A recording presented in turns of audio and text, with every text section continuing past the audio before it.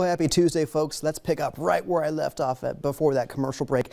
A low temperature record for tomorrow morning is in jeopardy. This is for Fargo, so December 29th, that's tomorrow. The record low temperature, 22 degrees, that was set back in 1990. My forecast overnight is 23 degrees below zero. So yes, that low temperature record is nervous going into the overnight.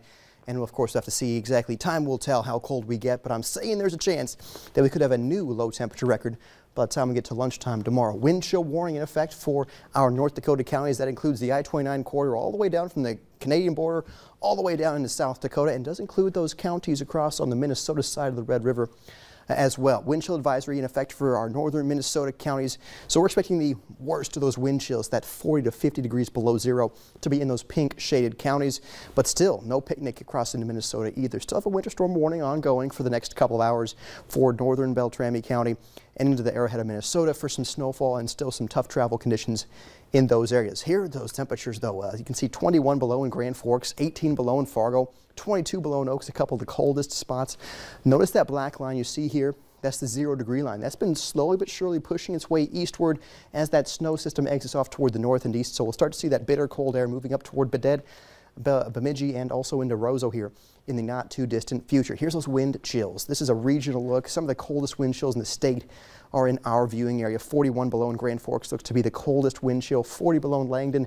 Those areas where you see those black colors, that's that 40 to 50 degrees below zero for wind chill. So flat out dangerous across the region, no matter where you go. Make sure to have those ears bundled up, those hands bundled up. Take all those winter weather precautions, because if you're driving anywhere and your car breaks down, that's trouble. So make sure you have your emergency kit ready to go, not just tonight, but also for the next 5 days, because though that snowfall is exiting, not seeing much indication of more snowfall, that Arctic air is going to be dangerous for us for the next 5 days. So there you can see those clouds and snow showers exiting off toward the north and east. Quiet conditions moving in, but with clear skies, a light wind, a fresh snow. Those are all the ingredients we're looking for bitter cold temperatures overnight. So here's midnight tonight. You see those temperatures 15 to 20 below for most of us, but there's those wind chills 40 to 50 degrees below zero already by midnight, and then that cold continues through the overnight. Of course, the deepest part of the overnight, where we're expecting those negative teens to negative 20s by the time we get to, say, 6 or 7 a.m. tomorrow morning. And again, wind chills still dangerous, and those dangerous wind chills continue even toward lunchtime. When we see those pink numbers are the wind chill values, we can see 30 to 40 degrees below zero up toward the north, 25 degrees below zero, that wind chill in Fargo at lunchtime.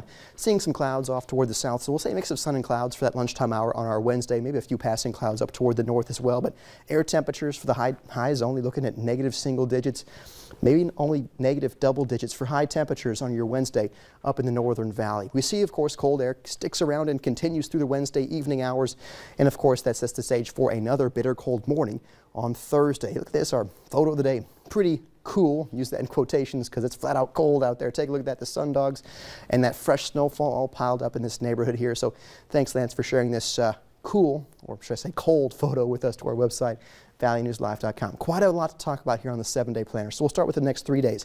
First alert weather days, all 3 days, this up until New Year's Eve. We have high temperatures, only negative single digits for us in Fargo, but look at the morning temperatures. 15 below that morning temperature Thursday, 19 below on Friday. Arctic and dangerous when you factor in those winds and the wind chills for the next 3 days. Could be some light snowfall on Thursday, but ice crystals possible both Wednesday and Friday with it being just so cold out there. Here's New Year's Day, Saturday, January 1st.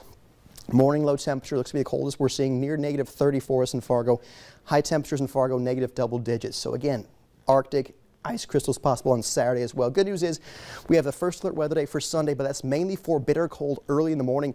Justin, Stacy, we do see temperatures warming nicely into those positive single digits by Monday, some double digits by Tuesday. I'm coming from northern Wisconsin, so I am used to cold, but I may not have timed this exactly right for the time to get into town. For the brand new to Fargo, it's going to be a nice welcome. It's a little extreme. Nice slap in the face for you. All right, thank you, Nathan. You know, shipping delays, of course, are pretty common around the holidays, but still to come on Valley News Live at 10, we'll show you how one letter helped connect new friends nearly 70 years after it was first mailed.